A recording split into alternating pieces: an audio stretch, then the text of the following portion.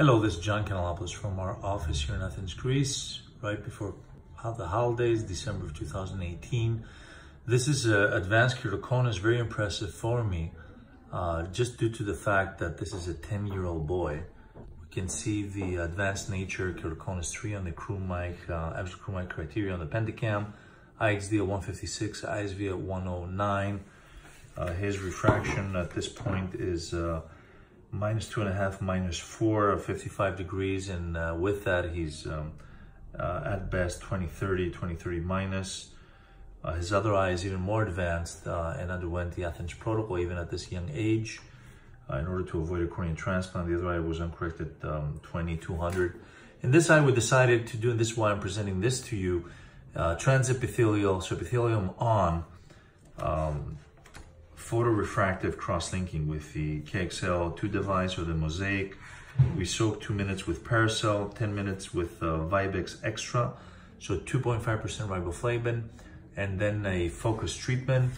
And this is the eye several months later. We can see the dramatic improvement. The ISV has improved, the IHD has improved. We're gonna go see the difference maps of this patient before, after, and the flattening effect, which is, as you can see it there, in the astigmatism to the degree of 5 diopters.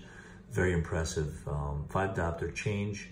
We're going to go look at the epithelial maps beforehand and see that pre-op this eye had a very significant response to the cone, of already progressed cone, remarkable epithelial remodeling. And then we're going to see how the epithelium evolved, less of an effect a month after treatment, and now 2 months after treatment we can see that the cornea has quote-unquote thickened.